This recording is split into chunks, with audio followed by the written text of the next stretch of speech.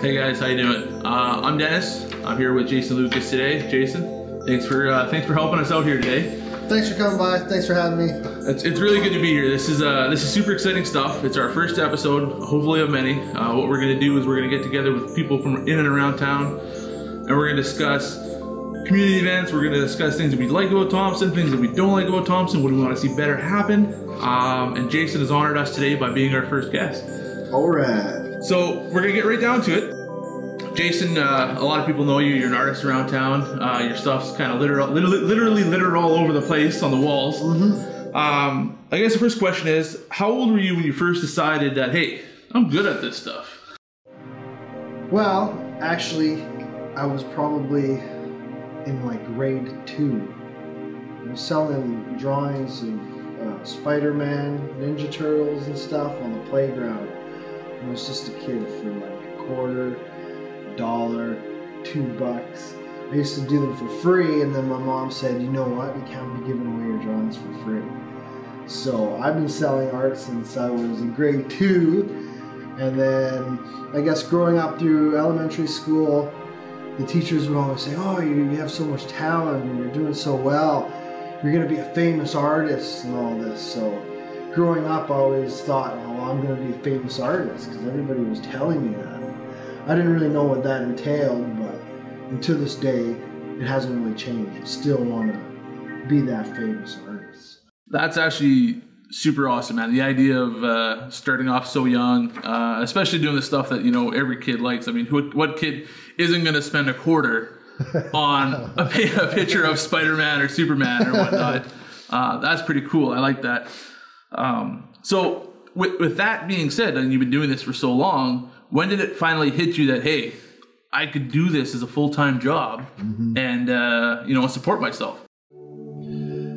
I don't think I really realized that it would become a full-time career until after college. When I finished high school, I was kind of just bumming around for a bit. And then we decided, or my sister's moving out to Vancouver, so I ended up moving out to Vancouver with her, and I fell upon kind of art school almost by accident. I went and I loved it, and then after that I had odd jobs as, you know, a cook, and I was washing cars and stuff, and I had sold art a lot up until then, but I'd always had to have that part-time job. And so I guess it would be after art school I figured, you know what, I can't, not that I can't keep doing these jobs, but I knew I wanted to at least try and take the risk and see if I could do it full-time. You wanted more, right? Yeah. You wanted to do more of it. Definitely. So it was a conscious decision to go, you know what, I quit my job and I dedicated 100% of my time to my art. And I've been doing art full-time since then. So touching back to that, and I didn't know this either, so you actually went to art school. Yes. You didn't just,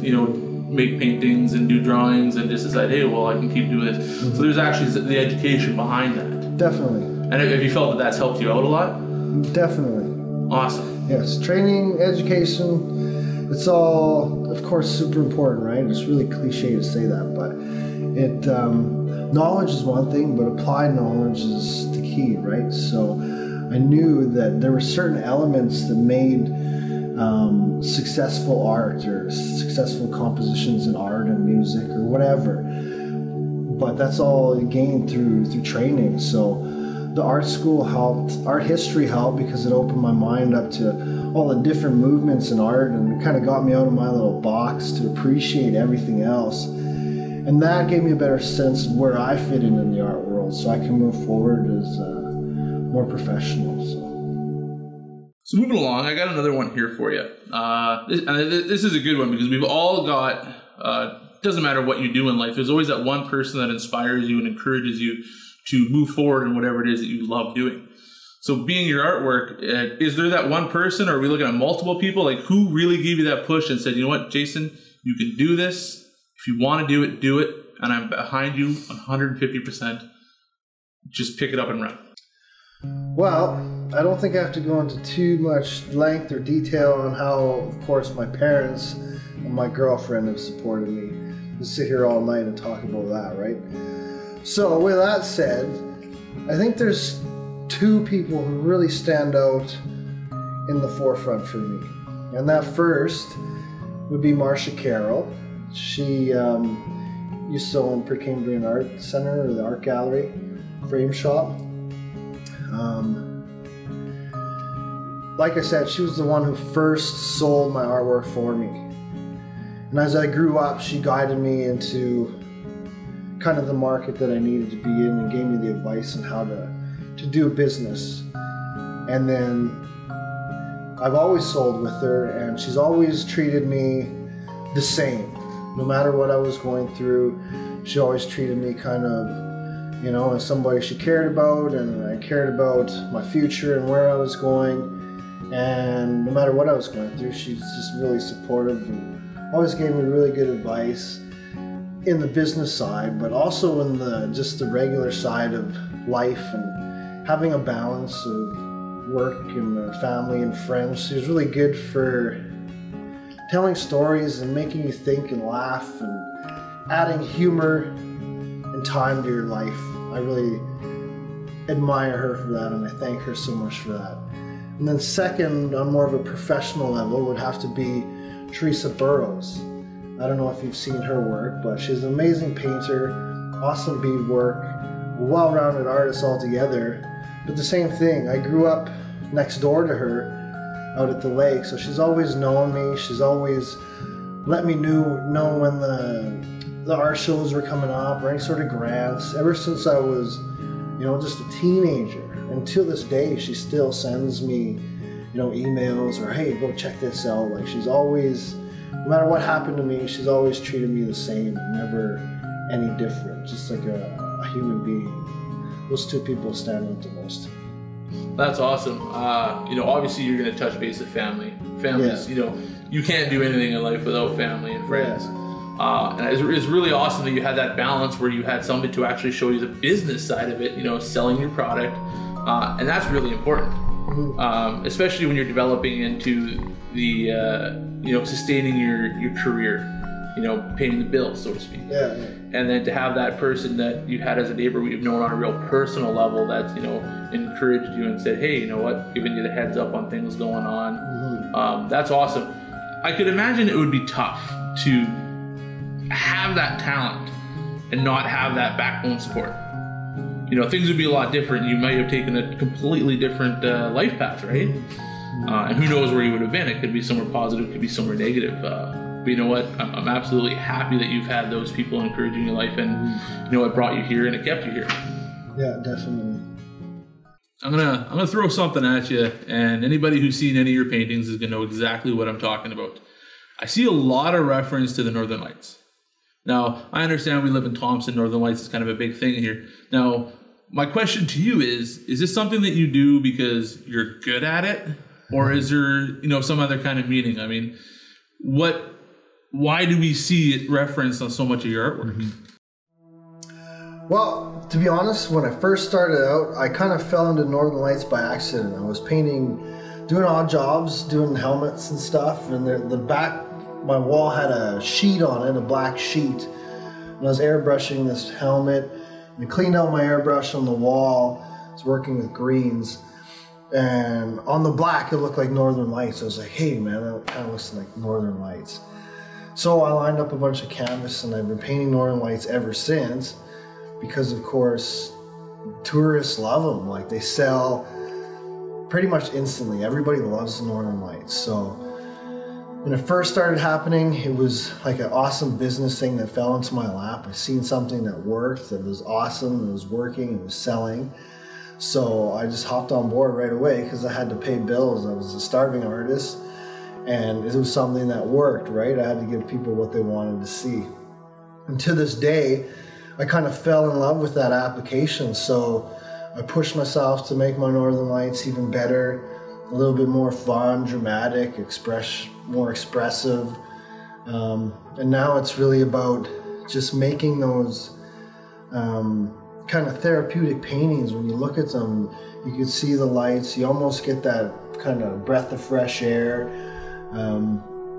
When you see the Northern Lights, often they kind of stop you dead in your tracks, and you're like, it's the one thing that can actually captivate you and give you just a moment of peace when you're looking at it. And then it's, you know, they're gone and it's over. And then, but you always remember them, right? So, exactly. Yeah, and I think that's what, like, I really kind of, I fell into them by accident, but I fell more in love with them the more I worked on them. Now it's just, it's my thing, so. That makes perfect sense. It's really exciting too, because the way that you do the artwork, and from what my take on it would be, is the foreground is amazing. You know, whatever you put on the foreground, I see that you put so much into it, and it's great to see something where you're looking at a painting, you're like, wow, like this is amazing, and then you're, oh wow, like that's even more amazing. Like to have those two pieces of the artwork come together, and it's kind of been your thing. Like everybody who knows a Jasyn Lucas painting knows that you're gonna have some form of that Northern Lights in there. Now, do you think do you like that recognition? So you're proud of that you feel that that's an accomplishment, that when somebody sees a painting, they see the Northern Lights in there, 9 times out of 10 they're like, that's a Jasyn Lucas painting. Yeah, I think so. I think there's times where, they definitely can tell that it's, you know, it's kind of bright and it interprets as a Jasyn Lucas painting. Sometimes I'll see, it's funny you say that, because sometimes I'll see something and I'll think, oh, there's one of my paintings, because they kind of pop up everywhere now. And then I'll look and it'll be like something totally different, right? It'll just be a photo of Northern Lights. So, but yeah, it's kind of neat how it's kind of become my thing. I think what's interesting is being able to evolve as an artist. You see the airbrush work and the Northern Lights in my work, and lately you kind of see different subject matters coming in with still the Northern Lights in the background. So slowly introducing new subject matters and having the paintings evolve and change over time is really exciting to look forward to, because there's just so much possibilities in painting with the Northern Lights and the colors and stuff. Really trying to let go of any sort of rules and have fun with it. Well, that's good. And you know what? We are in the north. Northern Lights is, like you said, tourists eat this stuff up. And when you're walking down the street, you see the Northern Lights. There's not a person I know that won't stop and look at it. And to have that implicated into your paintings is a brilliant idea, to be honest with you. Cool. Just a couple more questions for you. This one, I see you around town helping out with a lot of different organizations. You do a lot of community work. I see you with a lot of youth. And there's an emphasis on Aboriginal and non-Aboriginal. It really doesn't seem to matter. I see you out there a lot. Do you, at this point in your life, see you as yourself as a role model for the next generation of artists that are coming up? And if so, if you were to offer that one piece of advice, as corny as it might sound, like, this worked for me or this didn't work for you, so I want you to do this or not to do this. Like, what would you say? What would be your gem that you would pass on to the next generation of upcoming artists? That's a good question. I think I have become a role model, and I'm totally happy with that. I think everybody's kind of a role model in their own sense, in their own way. In Thompson, I think it's really kind of easy to be a volunteer because there's so many great movements and organizations and people out there that need help. So for somebody like myself, I find it a really great opportunity to network, but also just to make friends and actually go out and enjoy some of the events that are going on. Often it can mean, getting in the door all weekend, you know what I mean, just because you're helping out. But, that's just one of the perks. But when you go out and take part of those things, you really kind of understand and see that, there are some really awesome things going on. And you mentioned the Aboriginal and non-Aboriginal things that are going on. Thompson is so much a multicultural place, and I feel happy to be able to help out the Aboriginal Arts Center as a volunteer.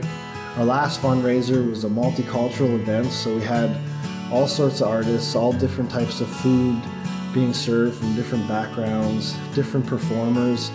So it's really about building relationships with everybody, and that's important because we're all kind of the same, you know.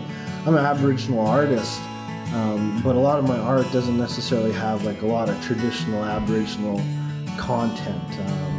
I was raised in a European family, so I see myself very much as a Canadian. I'm proud to be Aboriginal, but I'm very Canadian. And to be Thompson, a Thompsonite means kind of just to put all those kind of walls and limits, discriminations aside, and totally. And we're all kind of just going through it all together, and we can recognize the demographic of the region as Aboriginal, and they face, you know, different social and challenges and obstacles, and we all kind of have an understanding and a respect for that. So it's really easy to get out and be involved in this special region, you know.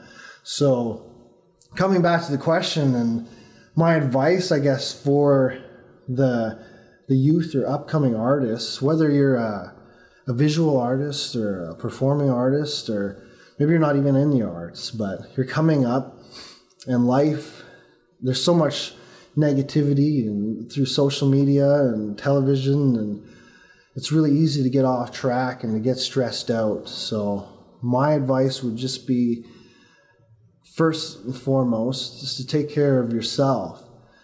Drink 2 glasses of water every morning, get your exercise, take care of yourself so that you can take care of your family, because your family comes next, and then your passions and your hobbies can come after that. And once you have those in line, then conquer those moments that bring you anxiety and fear. Put yourself in those situations that make you scared.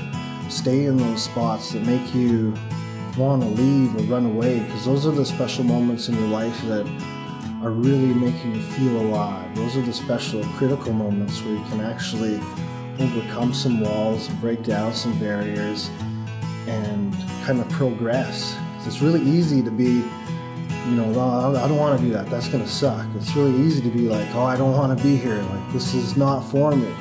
But to stand there and to face your fears and anxieties and to make it through it will make you such more of a stronger person. So you'll be able to help out your family when they need you. So that's what I tell them. That's awesome, and that really, it sounds like advice that you would give to anybody regardless of what they're doing. Totally. I'm going to throw something at you right now. Okay. We live in Thompson. It's cold. What keeps you in Thompson? What keeps you staying here year after year? There's got to be something that has that draw. Because let's face it, you could do your artwork anywhere in Canada. Tourism is everywhere. Tourists will go all over the place. But there has to be something in Thompson that's keeping you grounded here. What would you say that is? It would definitely be the country and the landscape and the people, of course. Like, you guys were great and great friends and family, of course, but I think I've traveled all over and I've done shows all over. It's good to get away, but we do keep coming back to Thompson. There's something about the country and being so close to such a primitive spot. Like, there's some places here you could get to pretty fast, and you can almost be guaranteed you might be the first person to ever step foot there. You might have neighbors or friends that can come over and they'll slap down a fresh piece of moose meat right on your kitchen table, or a frozen fish fresh out of the ice, you know what I mean? It's little things like that that kind of set Thompson apart, you know. It's kind of a gem, and I think sometimes we can take it for granted because it gets cold and all that sort of stuff, but when you have great people and a great imagination and an awesome attitude, then Thompson's definitely a place to stick around and be a part of for sure. That's a really good answer. I'm gonna put you on the spot. This is gonna be a double header. This is a double header. What is the one thing that you love the most about Thompson? And on the flip side of that, I want to hear the thing that you dislike the most about Thompson. Now, keep in mind, completely honest. You're not going to hurt anyone's feelings. I really want to know, what do you love, but what do you hate about Thompson, Manitoba? I love the fact that you can meet people kind of instantly in Thompson from any sort of background, and right when you think you're having a really bad day, or you're just having a bad day, you'll see something or someone will remind you of how good you actually have it. Or somebody will come up and tell you a story or introduce themselves to you and share their experience with you, and then you actually realize that you're surrounded by some really beautiful people. So definitely that's what I love about Thompson. What I really hate about Thompson is... I like how you built that up. I really hate about Thompson. I don't know if it's about Thompson, but for me right now, I'm having a really hard time with social media and a lot of the negative things that I'm seeing online. I think it seems like it's Thompson because we live here and we kind of follow our pages and our social networks and stuff. I think it's important to realize that the issues that Thompson does have kind of extend kind of everywhere. With that said, it would be social media and people venting their feelings and emotions online, which is it's normal. I'm guilty of it. Like, we're all guilty of it. I've been guilty of it in the past, and I've kind of learned the hard way that when you're having those kind of feelings of hate or resentment or anything like that, that it's important not to boast that online or any sort of social media right away, because everything online is just kind of set in stone eventually. You got to realize that you're going to leave a legacy no matter what you do here in Thompson or anywhere you go. So how you're acting online is, everybody gets to see it. So, and it's kind of it rubs off on people. I can see it being tough too, because it really hurts the interpretation. You can say something negative about the community you live in. You can go on Facebook and say, the city doesn't do this, city doesn't do that. You could be thinking it's constructive criticism, but really four different people can read that same post and get four different opinions on what you're saying. And we do live in a small community. We are a city, but it does have that small town feel to it. I absolutely agree with you that in a sense there could be consequences to the stuff, and the stuff that you post, once you see it, that's it. You can't erase it. Everyone's got a cell phone now. Everyone's got smartphones. Everything, everyone sees everything, especially when it comes to social media. And it is definitely a bigger issue, but I absolutely agree. Even for myself, that would definitely be one of the things that I think would be a very negative attraction for Thompson, is to seeing a lot of the stuff where... Well, yeah, we don't realize that when we're doing that, there are actually people behind those feelings that you're kind of pinpointing and backing into a corner.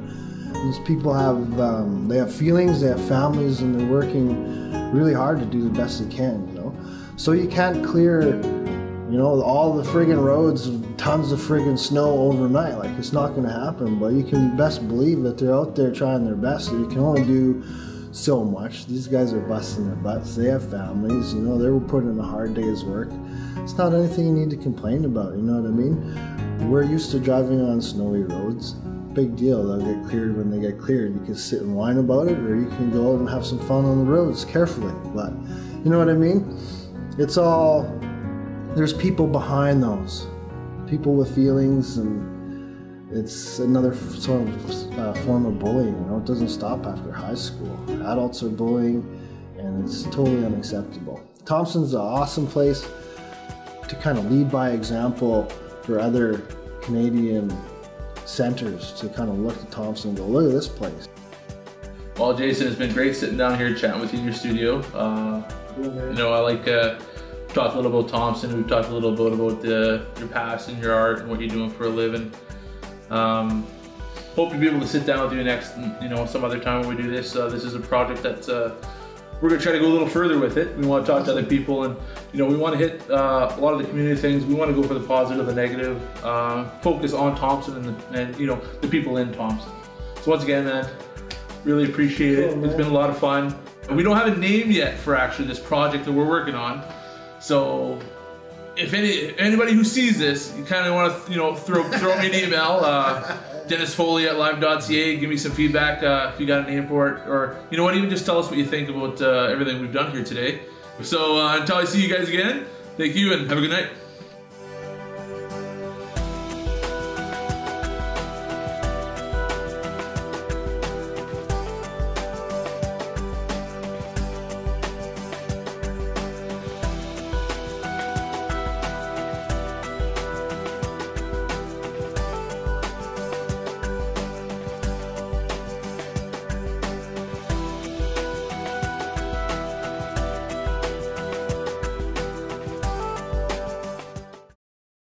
You know what, even just tell us what you think about everything we've done here today. And if you guys like it, I'm hoping I do like it. This is kind of a labor of love. I hope we don't completely suck. I think, Cuts! Nice. And then we'll roll credits.